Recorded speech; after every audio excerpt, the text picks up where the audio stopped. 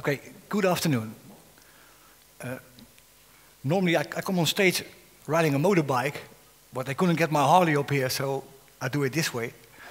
My talk is about leadership in a tribe and the leader within. And it's also about love. Now you may wonder, what's love got to do with it? What's love got to do with leadership and leading yourself? And I say everything. And I will explain to you in the next 10 minutes. But first, let me share my background with you. For over 30 years now, I have been leading a motorcycle club, an MC. And some people call it an OMG. And OMG doesn't stand for oh my God, although that's probably what some people think when they see us. But in this case, OMG stands for Outlaw Motorcycle Gang. And which is we are truly not, by the way. We're not outlaws, we're not a gang, but we do ride motorcycles. And I can assure you that after my talk, you will think differently about guys in motorcycle clubs. And hopefully, you take something from the biker life from us with you and apply it in your private life. Or maybe in your work. And maybe after this talk, you all want to be bikers. And if you trust the media to tell you the truth, and especially here in Holland, you could think a biker, a motor dude like that, he will earn his money by doing illegal or even violent things. But I'm sorry to disappoint you, it's not going to be that exciting this afternoon. The way I pay my rent is that I train people and develop organizations by calling myself the new referent, the nieuwe dominee. You see, I wasn't joking about the Harley on stage, but the new referent is not about religion. It's about spreading the word. 4 words, actually. Love, respect, trust, and loyalty. And you see, what I do, I use the knowledge I have from out of the motorcycle world, and I help people build organizations by teaching them how you build a brotherhood. And for us bikers, building a brotherhood is based on 2 things. The first is key values, core values like this.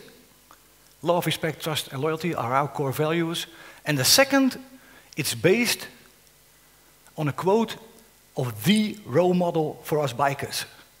The example of loving and respecting each and everyone alive. And you guessed it, it is Mother Teresa.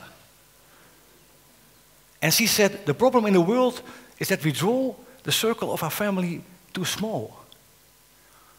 And if you listen to the leader within, to your inner voice, then you will hear that there's only one human species. And that's humanity. So what we do is these core values in our club,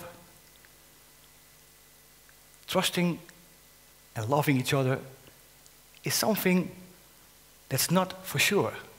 That takes a lot of work. Trusting your brothers in an unconditional way requires a lot. It requires me to open up and stay open, to have the guts to be vulnerable, to have the guts to depend on my clubmates entirely. And that means spending a lot of time together, experiencing difficult situations together, and being there for each other when the moment of truth has come. And ultimately, it could mean that I have to give up my freedom for them. And in the worst case scenario, it could mean that I have to give my life for them. And why? People, why would you do that? Because I feel and I know that they would do the same for me. So this loving and respecting what I say is what we call the circle of trust. And the circle of trust is something you form by standing shoulder to shoulder. And in that circle, you watch over and you protect the one to the left of you and the one to the right of you. And in that way you form a circle in which everybody in that circle is looked after by each and every one of them. And that circle, and within that circle, that's our tribe. And a tribe, to me, a tribe is a group of people that trust each other, take care of each other, and rely on each other. And in fact, it's very similar to my own family at home, which I see as a tribe as well. You see, in my family, and in the club as well, trust, loyalty, love, and respect are the foundation. And that feeling of being part of that circle of trust, feeling of being part of something bigger than yourself, is what I call the vibe of the tribe.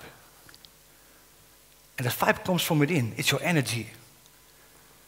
And that energy, that vibe, to me was lacking when I came to work and train in big organizations.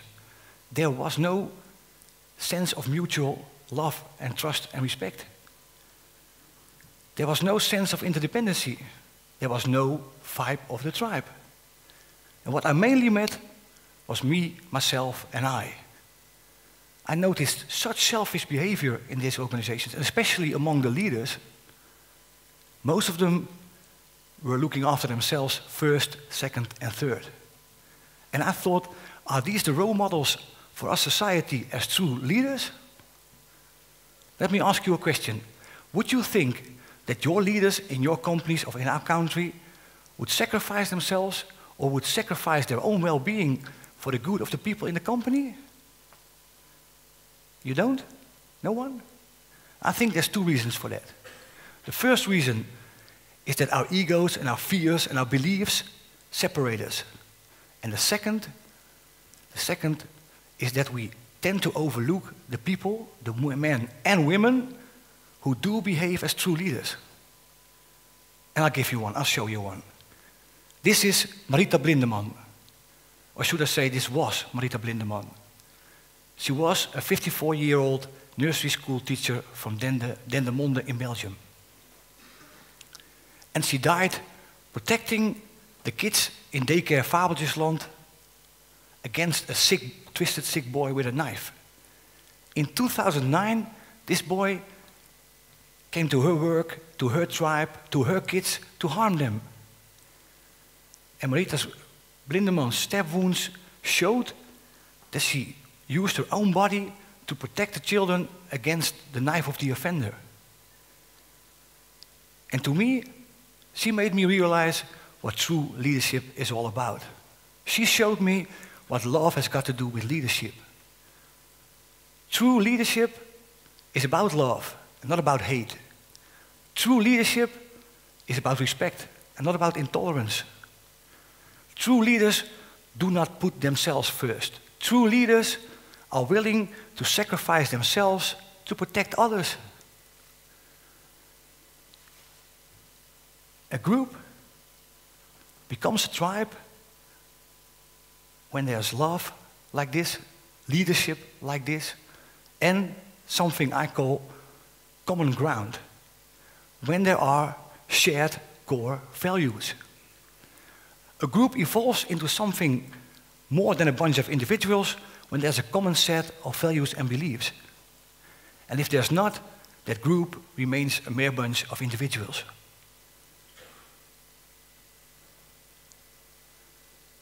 You see the difference between an organization and a tribe and these core values. Let me show you by doing a little test. Would you please stand up for me for a second? Thank you. And I have a limited amount of time. So, okay, thank you. The first question is 4 questions. The first one, who of you works for a boss or for a company, large or small? Please remain standing, and the others sit down.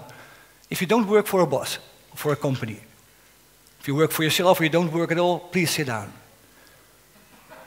The second is, who of you are still standing are very familiar with the terms of employment? So the terms of employment are how much money do you have to pay you each month, how much days off is in the paper, that kind of stuff. Are you very familiar with it? Please remain standing. Okay, okay. The third question. How much of you are very familiar with each and every one of the core values of the company you work for? If you can reproduce them, remain standing. And if you're in doubt, please sit down. And the last question. How much of you see or feel that these core values of the company are your own core values? Are these the same? And if it's not, please sit down. Okay, thank you. You see, you can sit down. There were only a few of you standing, and that's no shame. It's no shame that most employees know exactly everything about the terms of employment. But they have no clue about the core values of the company they work for. And that, ladies and gentlemen, to me, is the difference between an organization and a tribe. The difference, core values determine the difference between a coming together, a conditional coming together in an organization, and an unconditional being together in a tribe. So, let me give you a sincere advice as the nieuwe dominee. Let's form new tribes. Let's form new circles of trust. And keep Mother Teresa in mind, don't draw these circles too small. But let me tell you this, not as a referent, but as a human being, we're all part of the same tribe, and that tribe is called humanity. And it takes you to be a leader. And you can say, why on earth should I be a leader? I'm not a leader. And I say that's bullshit. Everybody is a leader. You're all the leader of at least one person, and that is you. And that person deserves you to lead the hard way. How can we transform these organizations into tribes? And we need tribes. There's a huge need for companies where people can feel safe and leading their hard way. But I know it's a big thing to take on. Especially on your own, it's almost not possible to change an entire organization or transform an organization into a tribe all by yourself. And therefore, I'd like to finish with the last quote of our role model for us bikers, Mother Teresa, and she said also this. She said, not all of us can do great things, but we all can do small things with great love. So, start loving and respecting the one to the left of you and the one to the right of you. True leadership starts with love, respect, trust, and loyalty for the ones in your tribe. And at least be you. It means when you're yourself and you listen to your leader within, then the vibe of the tribe will be there. And as last, I want to ask you, what's the alternative? What's the alternative to not listening to the leader within? The alternative is to live a life that is not authentically yours. And if you don't listen to your leader within, you turn away from the very things the world needs. And that is your passion, your talent, and your leadership. The energy has got to come out so the vibe can be there. Stand shoulder to shoulder, listen to your leader within, and form new circles of trust. Why? Because the world needs you. Thank you all. Let love rule.